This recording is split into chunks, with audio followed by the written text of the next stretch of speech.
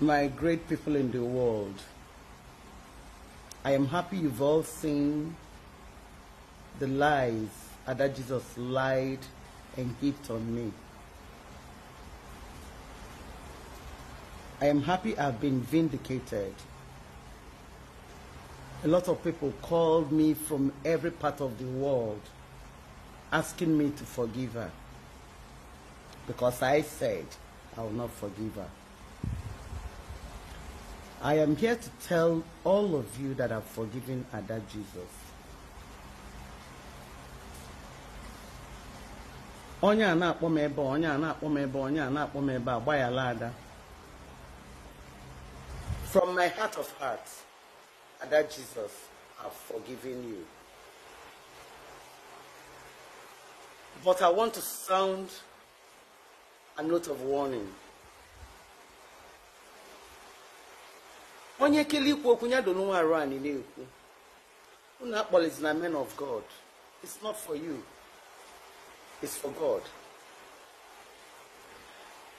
Omuna dibia bịa n'iru be kika wele ife tọgbọ efi arụ na amai kalikali na atụ egwu ịgbafue. Man of God wele Bible bịa debe n'iru be gị efi a ị na-aba. Who kept this? Bible. Anyị need ịdị na-anụso onwe anyị ọgụ. Stop insulting men of God, particularly my man of God, Prophet Chukwuemeka Ohanemere Odumejeje. Welu ni asọlụ m nsọ. Ọ dị m mma ya ka mụnwa ji wee nọnye n'ebe ọ nọ. Gbalidebe nụ maka na ana m eso Odumeje. Aka dị onye mma weli afili isi.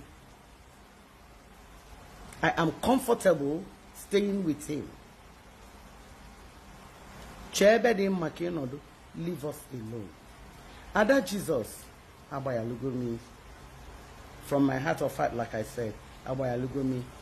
My fans, wherever you are, the whole people in the world, bikunu, agbayalugomi Ada Jesus. Thank you for intervening. I thank all of you for intervening. I thank all of you that called to ask me to forgive her. I have forgiven her. Thank you so much. Thank you, everyone. Daalụnụ ụmụnne m. O gosi n'unu fụm n'anya. Daalụnụ. Thank you, all my fans.